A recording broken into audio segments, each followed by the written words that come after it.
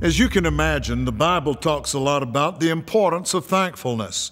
But did you know that science talks about the same thing? A few years ago, researchers found that a grateful attitude is good for your health.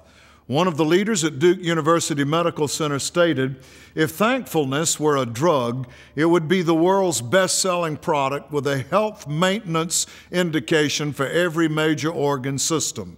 So how do we encourage thankfulness in our life? It starts with our focus. Dr. Mitch Wasden stated, "We can't feel rewards and threats unless we focus attention on them." He's absolutely right.